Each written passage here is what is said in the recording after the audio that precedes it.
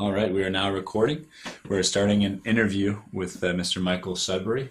We are in Oakville at the moment, and the interviewer will be William McRae once again. So let's start with just a few simple questions. So, please state your full name, Micheal Peter Sudbury. and what is your birthday, The 25th of October, 1930, which would make you how old today, 84, and where were you born? in Forest Hill, in south of London. Okay. And as a child, what did your parents do? My father worked for the Westminster Bank originally, and then for the Clearing House in London. And my mother was secretary for prior to getting married. Okay. And you, as a child, what were your pastimes in the south of London? It covers quite a period of time.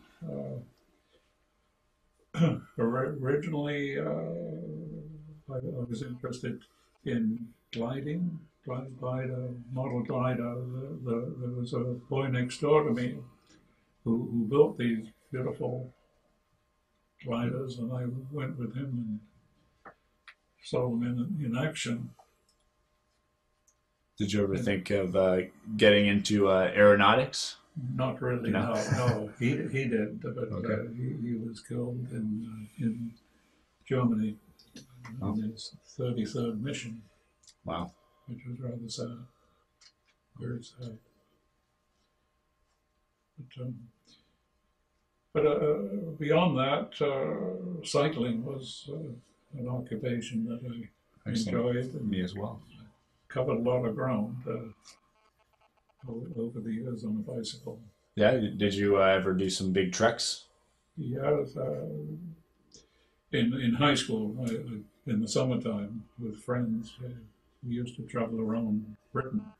Wow. So I cycled from Kent to Devon on one occasion, and up to Gloucestershire on another occasion, staying in youth hostels, which is washing in cold water in the morning, Yeah. and sleeping on palliasses. But it was great fun. I bet. Yeah. No, I'm a big cyclist as well. Mm. Glad to see another cyclist. And when did you start showing an early passion, or did you ever show an early passion for sciences or engineering I or always anything of the enjoyed sort? science, Yes. and my family was scientifically oriented, I think, because both my brothers took physics, and They were older? they were younger. Oh, They were younger. younger, yeah. But my mother was very interested in science too, which was a contributory factor, I think. Stimulated her interest. And what did you like specifically about science? Any subjects or? Well, I had a very good chemistry teacher at high school. He kept us on our toes and Yeah, wide awake. We also had a good physics teacher. This is in high school. And, it's often the teacher that creates the interest, eh? yes, Yeah. yes. And so tell me a bit about high school. So you really got into chemistry and physics? Yeah, the British system, how you study for a school leaving certificate for 5 years, and then if you wish to go on to higher education, then you stay for another 2 years and specialize. Okay. So I took chemistry and physics as a general one of about 7 subjects in the junior school, and then when I specialized for the last 2 years, it was strictly science, Okay. chemistry, physics, maths. And you were planning on going into what at university? I hadn't too clear a plan, I must say. My father said I should make up my mind what career I should take, and if I couldn't make up my mind, then he was sure there was a place for me in the bank, and that stimulated my thinking. Because you didn't want to? That's right. Okay. Yeah.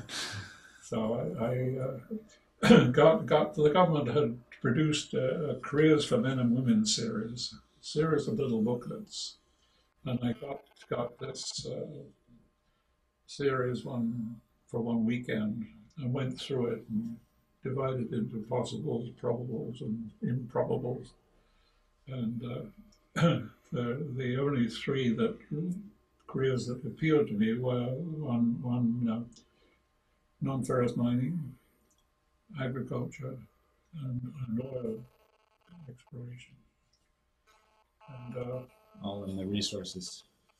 all in the resources. Mm-hmm. And the one that seemed the best fit was the non-ferrous mining. When I finally graduated from high school, I talked to the principal about the university, and he recommended Sheffield as being a place to study metallurgy.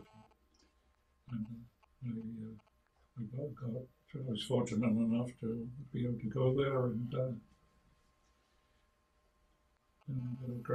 eventually graduated. The professor of metallurgy, Quarrel, I talked to him about my future, and he suggested that Canada was the place to go. And it appealed to me because we had connections there. I had cousins working in Canada. So there was a course that was organized by the Ontario Mining Association, for summer students at that time. And one of the places that hired summer students as replacements for regular workers when they were on vacation was Falconbridge. And I got a position there for the summer. Was that a summer position after you finished your? Yeah, I was a graduate. Okay, so you had just finished. Yeah. So I very much enjoyed that summer. What was your job at Falconbridge? It was sweeping floors. And, okay.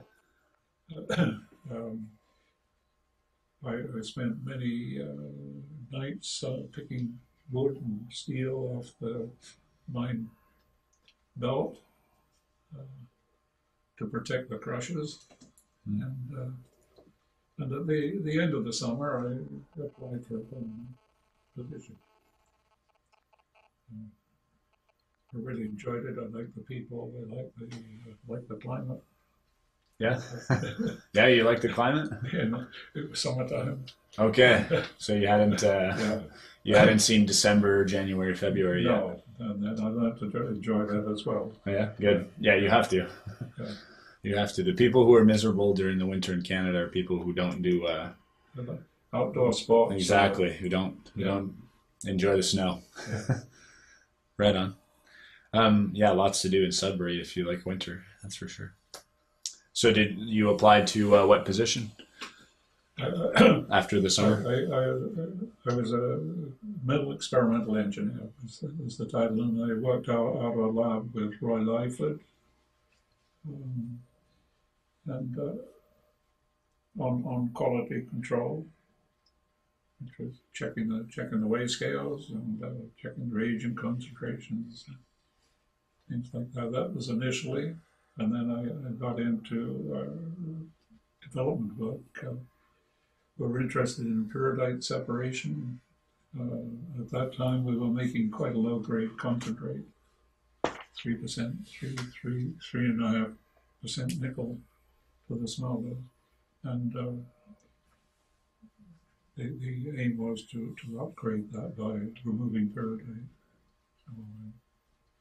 So, was involved in an investigation of magnetic separators to take advantage of the magnetic properties of peridot. And so that led to the installation of mag separators in the concentrator.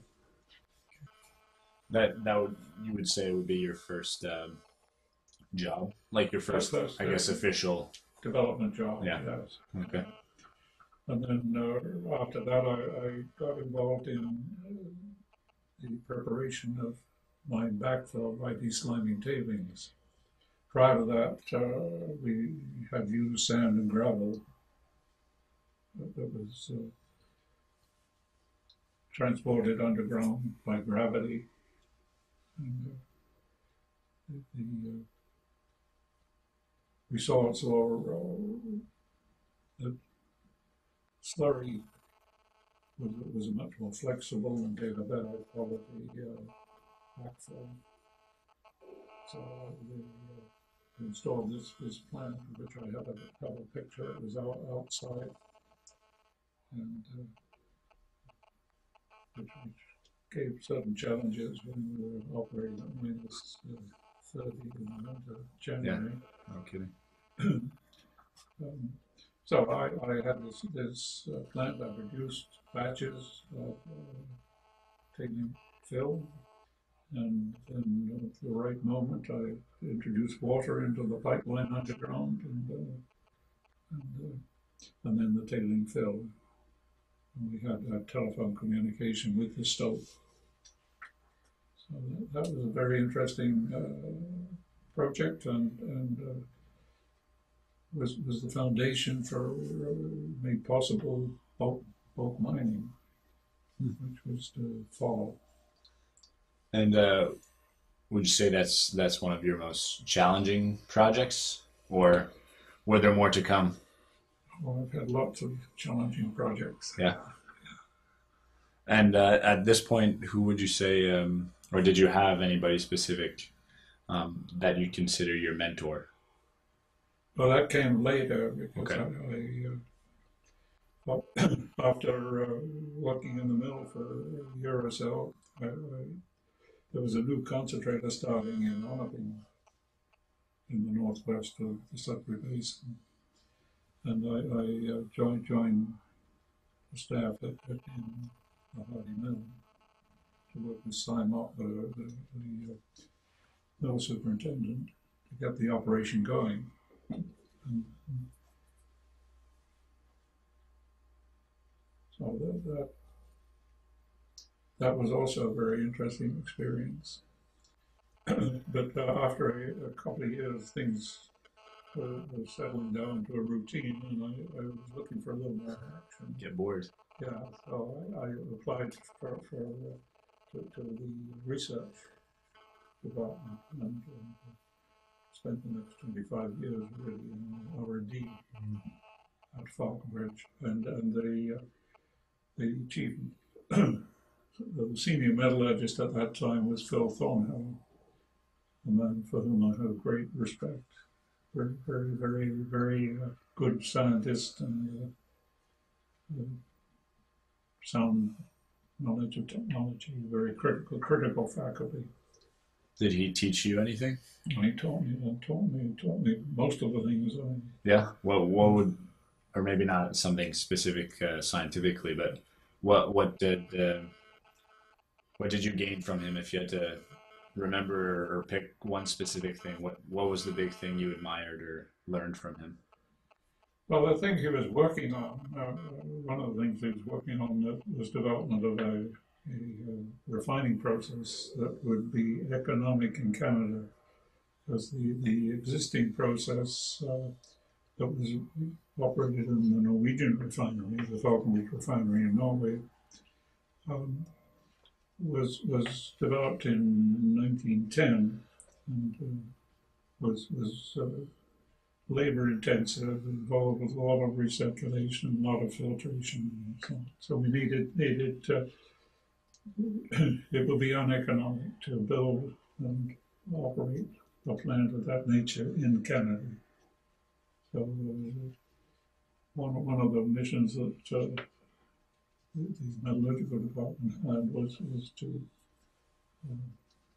seek and develop a refining process. And he really worked on that. he, he, that was one of his major projects. We looked at various options and settled on hydrochloric acid leaching and developed a process around that. And,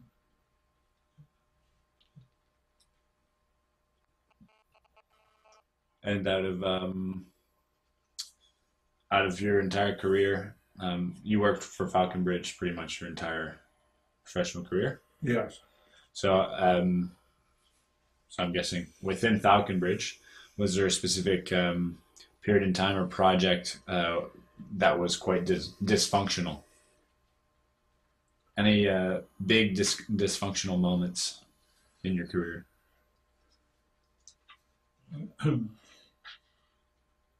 I depends how you qualify dysfunctional moments. It could be. I was involved in projects which were not successful. Yeah, not necessarily a project that failed. You know, you tried and failed. That happens, but maybe more a project or a group you worked with that was dysfunctional, so unorganized or. Yeah, the nickel iron refinery was in a sense dysfunctional. It was a great concept, and it was to take peridite and roast it and reduce it to a metallic iron with about 3% nickel in it. And the target was the pipeline market. Pipelines were being built all over Canada at that time for transportation of oil and gas. What time? What period in time was this? That would be about in the 1960s. Okay. And we wanted to take advantage of this, but there was a somewhat limited market, so we didn't want somebody to preempt the concept, and therefore the project was born under a veil of secrecy. And when things are kept secret, there isn't any thorough discussion. There's not scope for questions. And while most of the elements of the process were successful, it did have a weak link, and the process is only as good as the weak link. It could have been, it might have been avoided if there had been time and the money and the will to construct an integrated pilot plant, which could well have brought out these deficiencies and found a way around them. But in the interest of time, that was shortcut. So between the secrecy and the shortcutting, the rush, it foundered. It failed to see the weak link, and overall did not work. It didn't. Overall, it did not work. Yeah. In retrospect, it would have been uneconomic anyway because of the oil crisis. Sure. The price of it was quite energy intensive. It used oil and coal as the primary fuel for reduction, and it used natural gas for reduction of sulfur dioxide to elemental sulfur. And the price of both of those increased in '73 and again in, I guess, later in the decade. Mm-hmm. Very substantially. Okay. That's a good example, good answer of a dysfunctional project. What would be your fondest memory related to work or professionally? I think perhaps the celebration of the signing of the BCO contract Of the which one, sorry? The BCL Botswana Limited.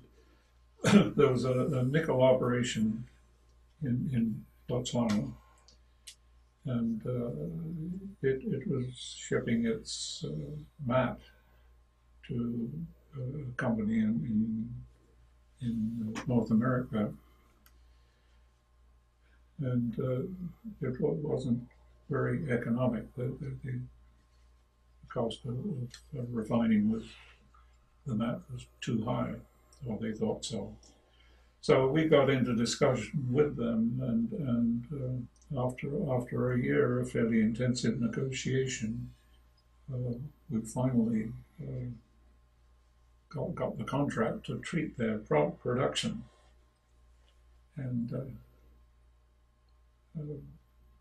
the signing of that final contract was carried out in Paris, and I was with Falconbridge International by that time in the marketing function, and Sandy Allen was present at the refining signing, and immediately after jumped on Concorde and flew to New York and then to Bermuda, which was our base. Wow, and not bad. Yeah, came to the office and announced this signing, and we had a celebration in Bermuda.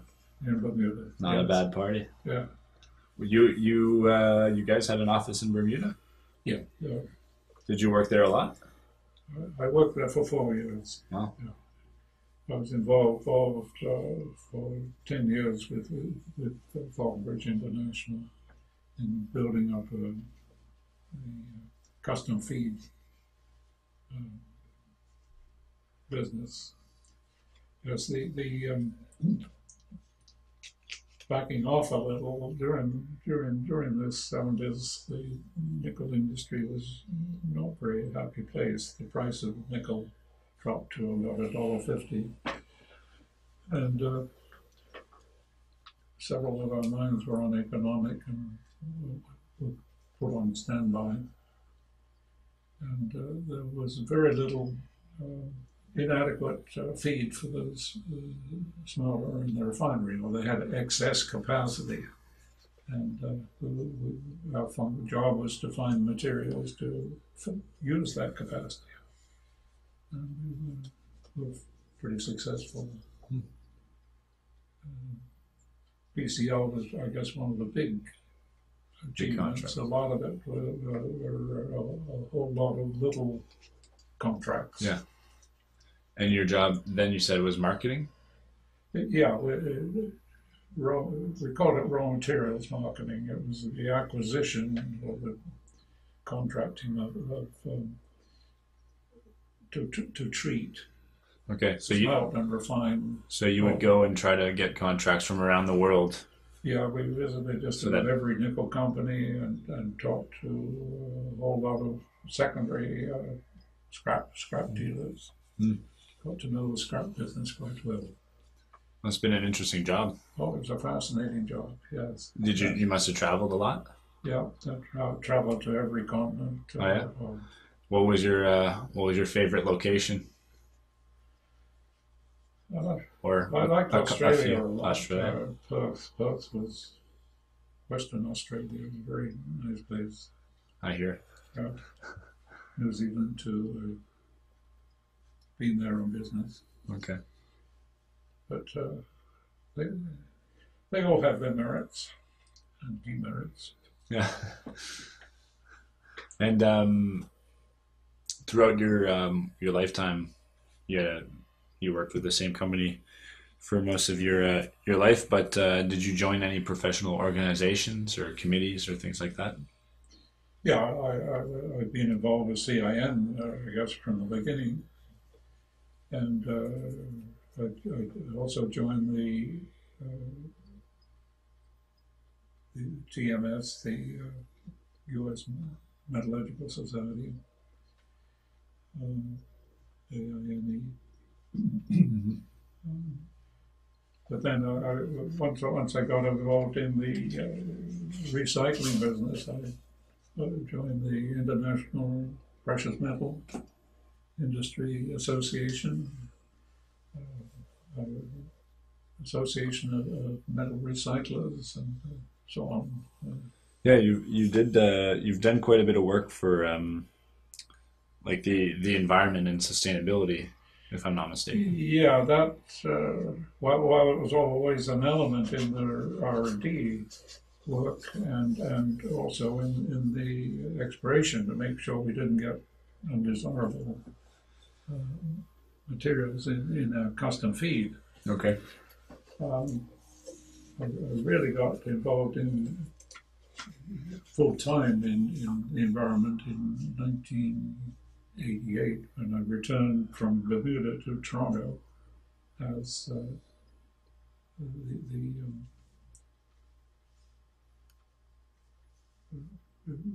to head up the environmental department at the corporate office and establish a clear environmental policies, procedures, and technology too. Was this for Falconbridge Canada or international still? This was international. Hmm. Yeah. And what changes or policies did you bring in terms of environmental or sustainable?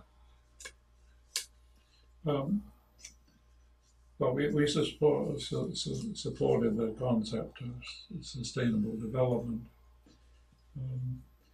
One of the main tools was the environmental audit. We did environmental auditing of nearly all our operations, and that increased the awareness, heightened the awareness, and Okay, so all Falconbridge sites had to respect a specific set of standards for the environment, and you would audit them?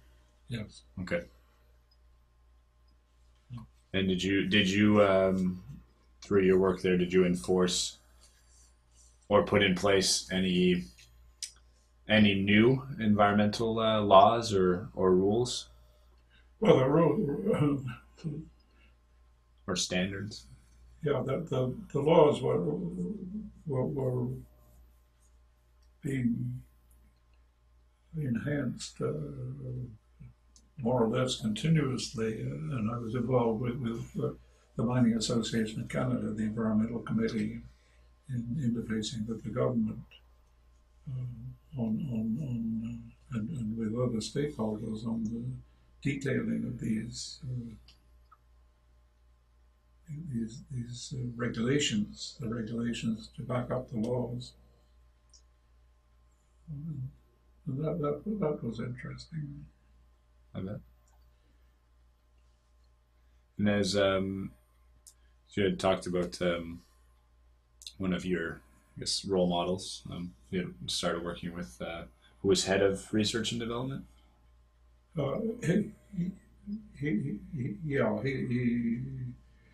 Again, you're talking a spectrum of time, so yes. These things changed quite a bit over 20, 30 years.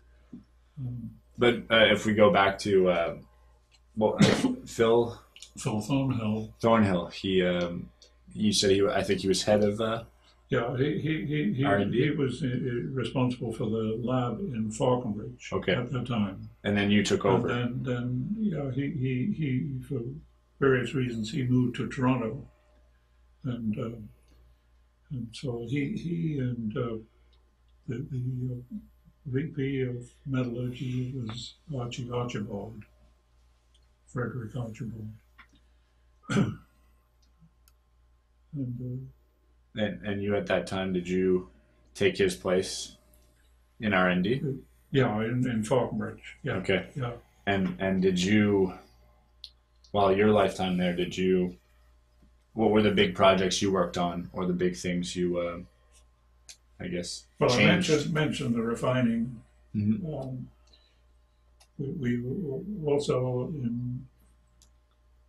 involved in upgrading the smelter, and we looked at many approaches to that over a number of years.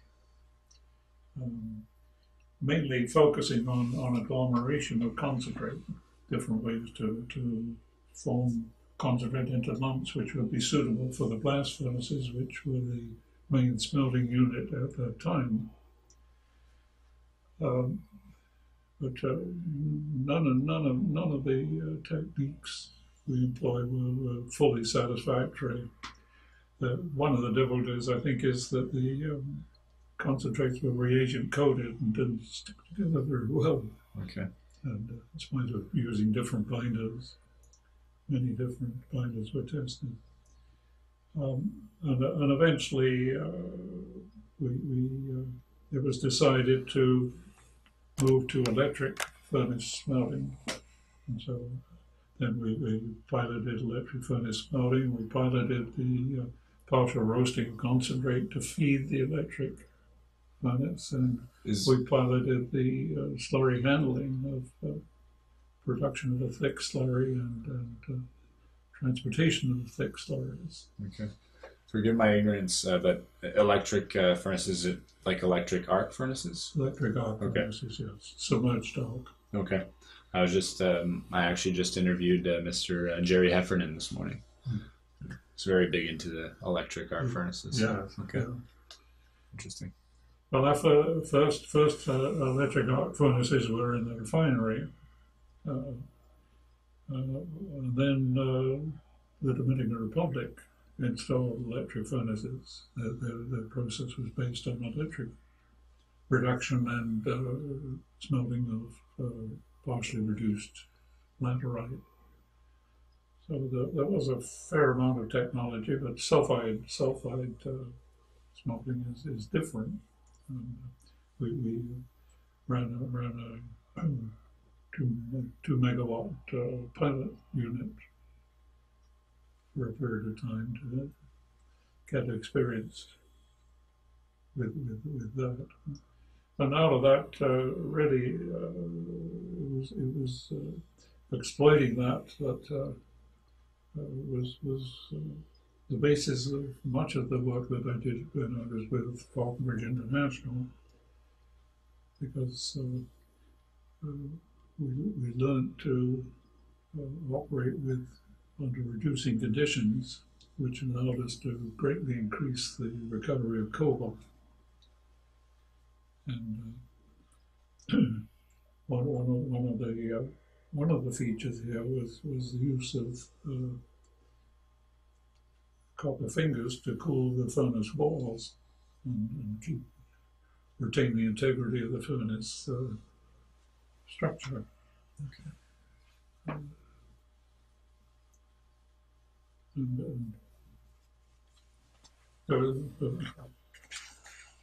This was followed up by Larry Seeley and others in the smelter operation. It became a very, very, very, very effective addition to our system. And throughout your work at Falconbridge, what were your go-to social activities outside of working hours, I guess, or even during working hours? Yeah, well, when I was in Onaping, I was into curling and enjoyed that in the wintertime. Excellent. And took advantage of the lakes in the summertime. And then when I moved back to Falconbridge, I teamed up with people and got into sailing on the North Channel and spent several years enjoyable weekends roaming the islands. Wow. So, was that hunting in the fall? Yeah, hunting. Yeah, lots of good hunting in the Sudbury region.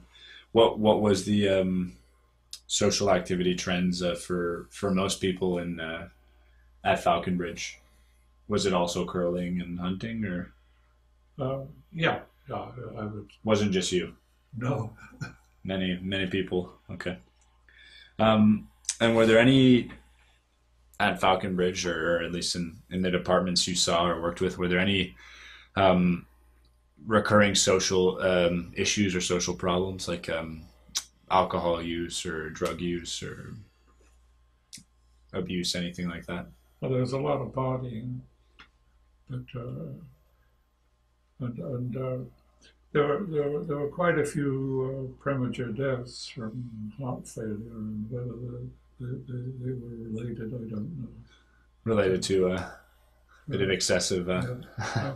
I hear. I in general, what I hear is that the guys like to drink.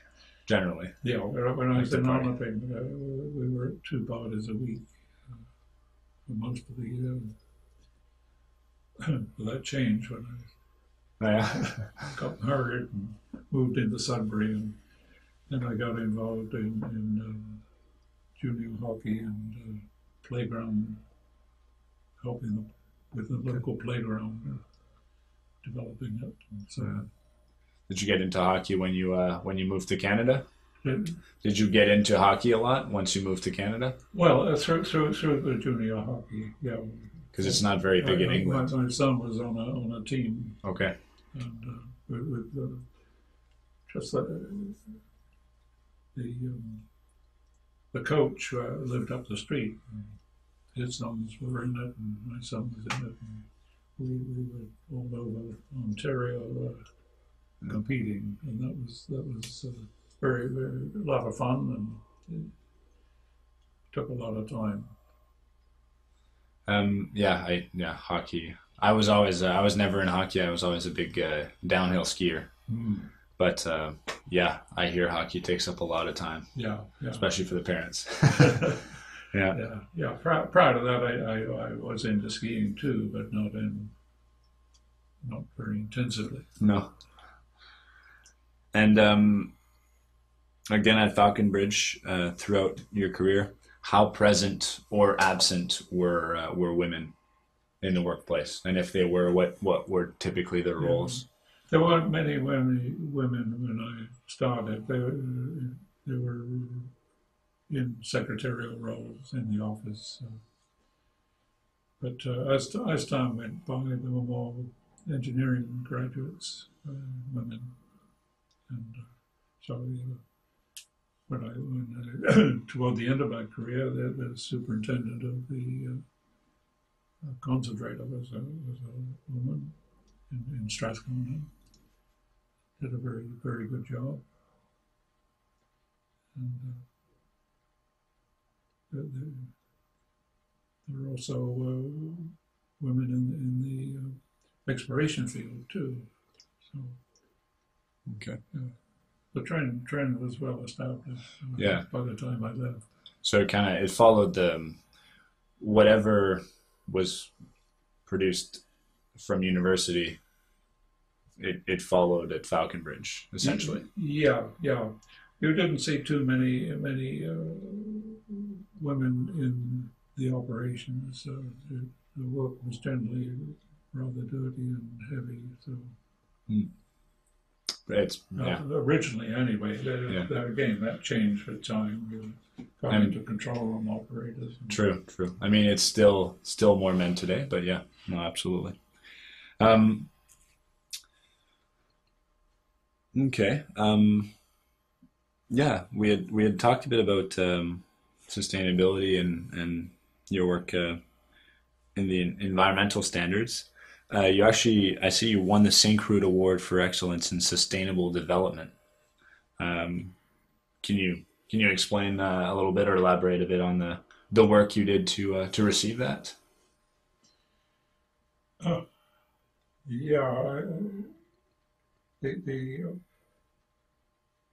Our work was sustainability was an integral part of that, I guess. If we look at the concentrator, then the challenge was to ensure that we didn't discharge water that was unacceptable. That we isolated the tailings as far as possible, and in that field, I think I can take credit for promoting techniques at Strathcona, which have been quite effective in that. we took advantage of the product separation to put the relatively small volume of iron sulfide material underwater. And we took advantage of the fact that the bulk of the tailings was being stored underground as mine backfill usefully, which just left a very fine slime product, low in sulfur.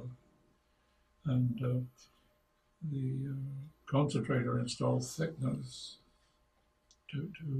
which enabled them to recycle the water right on site, and gave a thickened product which made an excellent cover, an impermeable cover over the pre-existing sulfide-bearing tailings. And I encouraged that very much when I was responsible for the environment. Okay. As Director of Environmental Affairs. So that was one area. Another area was in the smelting and the production of sulfuric acid, and the development of the partial roasting operation facilitated the production of acid. It gave us a strong, steady sulfur dioxide flow, which the acid plant needs. On refining, that really dates back to Phil Thornhill's work, and I just assisted in the investigations there.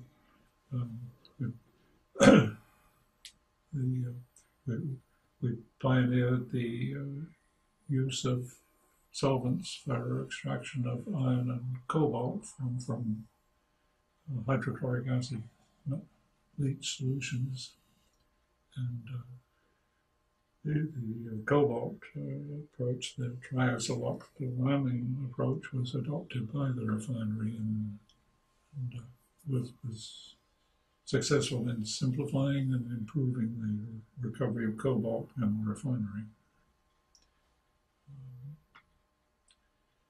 I guess the recycling aspect was also a contribution to sustainability, because we did manage to recycle a lot of materials. Are you saying metals and metals? Yes. Many of which have been piling up because there wasn't an outlet for them. And super alloy grindings was one of the materials which we were able to process. So what would you do with the leftover metals, with the scrap metals? Well, the scrap metals were fed into the refinery, into the refinery or into the smelter, depending. To be used up again. And the nickel and the cobalt and any precious metals in them were recovered. One of our contracts was with Rolls-Royce in Birmingham, and they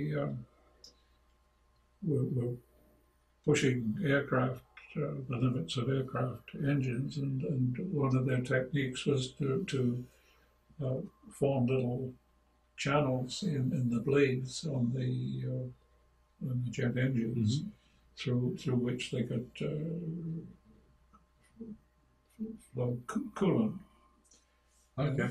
And each of these blades had to be cast individually, and they had to suspend little cores in the mold to form these channels. Yeah. And to suspend the core in the mold, they found that the best material was platinum. So they have these little platinum pins, and when the mold was cast, the platinum got absorbed into the blade and didn't do any harm to the properties of the blade, but they had a lot of defects, and they wanted to get some credit for the platinum in the defects, because the platinum was worth more than nickel and cobalt. So we were able to compete for contract for reprocessing these. And you got them? Yeah, we got them. They were delivered to Falconbridge. Right on. We slightly related. In our collection, we actually have a chicken cannon, which was used to test windshields, mostly for aircrafts. I don't know if it was used in engines as well, but it was used to test windshields. I always thought that was one of our coolest artifacts. Yeah. So a chicken cannon. They used to throw, I think, frozen birds usually to the windshield. Not live one. No, mostly they were frozen. Yeah.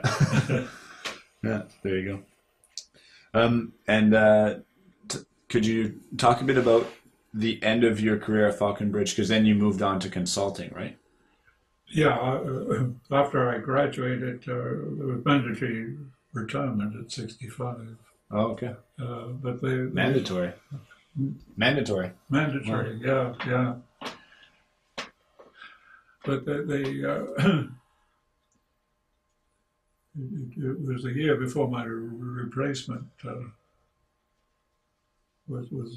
could be put in place. So I started on a consulting basis. Still for Falconbridge. Still for Falconbridge to fill that year, and then following that, I got involved in other projects. There was an energy project I was involved with.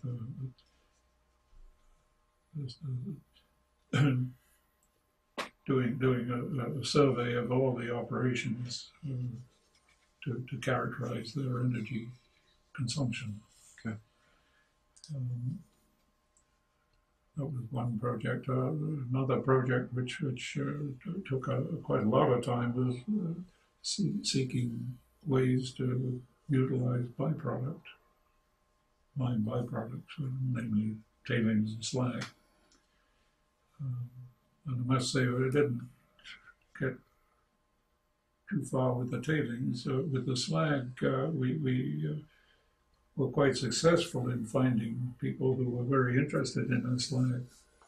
The price they were prepared to pay was not high enough in the minds of the legal department to justify the risk of fraudulent lawsuits. So we were stymied from pursuing that. What were what would be the anticipated lawsuits? The way the legal department put it, the Falconbridge had a deep pocket, and there were always people looking to benefit through legal lawsuits from deep pockets. Mm-hmm. And under the laws in the States, which was one of our main markets, the laws are such that anybody can sue you, and it doesn't have to be for any good reason. It can be a frivolous but by the time you've defended yourself and you've spent a lot of money, mm-hmm. and that money, the costs are charged to you. There's no recompense. So that was their position, and I had to accept that it was valid. Yeah. So we had to reluctantly tell these potential consumers of the smelter slag that because of the residual nickel content in the slag, that we were unable to supply it, which was a big disappointment. Yeah, big disappointment. Do you still do some consulting today? I haven't for the last 2 years. Okay, no. So fully retired now? Or not quite? Not necessarily, but we've had some health problems which have kept me preoccupied. It's funny because every interview I have, whether the person's 84 or 91 or 95, they never seem to be completely retired. They're always working a little bit at least. Yeah, well, it keeps your mind active, Yeah. and Yeah. it is your life after all. Yeah, absolutely. Yeah, most of these guys, their work is their life, and you can tell. Yeah, you can tell. What would you say is the most proudest moment in your life? Maybe a tough question. Yeah. I'll divide it into proudest moment and then proudest moment professionally.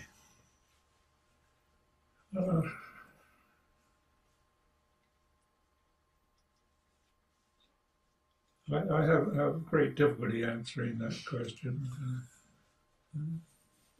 One because I'm not particularly proud. Kind of keep a low profile. And, I've noticed.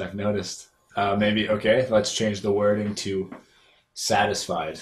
What are you the most satisfied about concerning you professionally? Well, I probably got most satisfaction from this building this recycling business. It contributed very substantially in the early 80s, late 70s, early 80s to the survival of the company, at least to the bottom line. And I don't want to exaggerate, but You don't have to be too don't be too bashful. I think it tipped the balance. Okay. There's that extra. Okay. And this is my favorite question I like to ask.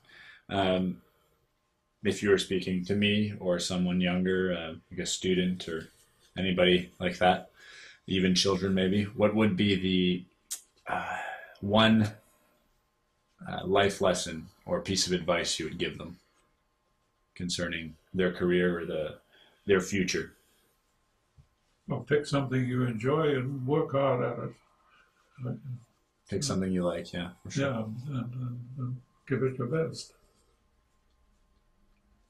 Excellent piece of advice. Is there anything else you'd like to add or share or tell me if we've missed something? I think you've done a pretty comprehensive job. So I wouldn't presume to. Oh no, it's really. Yeah.